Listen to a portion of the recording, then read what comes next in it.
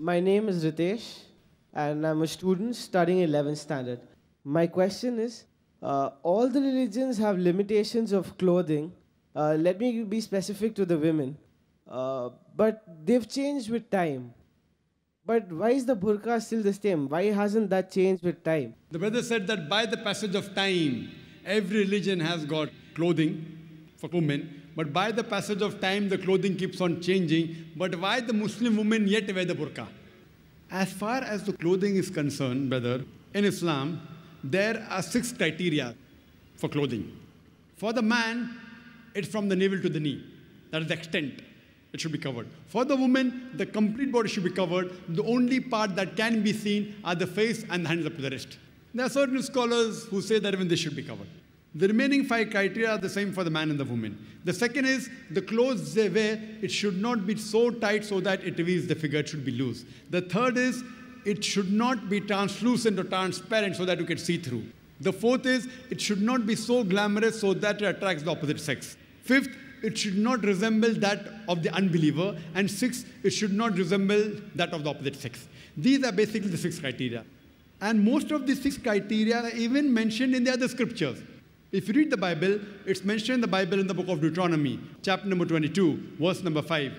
It says that the woman shall not wear clothes that which pertain to a man, and a man shall not wear clothes that which pertain to a woman. All those who do this, they are creating an abomination. It's further mentioned in the Bible in the 1 Timothy, chapter number 2, verse number 9, that the woman should be dressed up with shamefacedness and sobriety. They should not wear costly array, pearls and gold. And further it's mentioned in the 1 Corinthians, chapter number 11, verse number 5 to 6, that the woman that prayeth with the head uncovered, her head should be shaved off.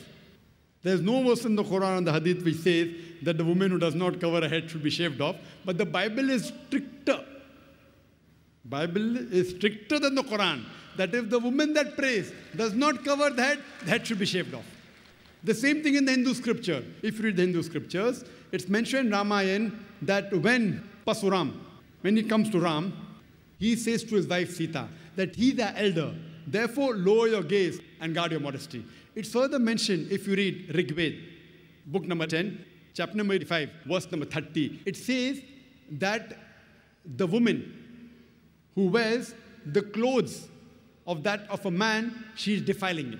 She should not wear the clothes of a man. Further, it's mentioned that in Rig Veda, book number 8, that Brahma has ordered that the woman should cover her head. So in Hindu scriptures, Christian scriptures, Muslim scriptures, modesty is there, covering the head is there. By the passage of time, I do agree with you that Christianity now, you only see the nuns covering the head. They are called pious. If Muslim women cover their hair, they are called as subjugated. Why? Double standards. If you see a nun covered properly, therefore you see the photograph of Mother Mary. Have you seen the photograph of Mother Mary? Like a Muslimah. And she was a Muslimah, Muslim woman. Properly covered, with the wrist, only face seen.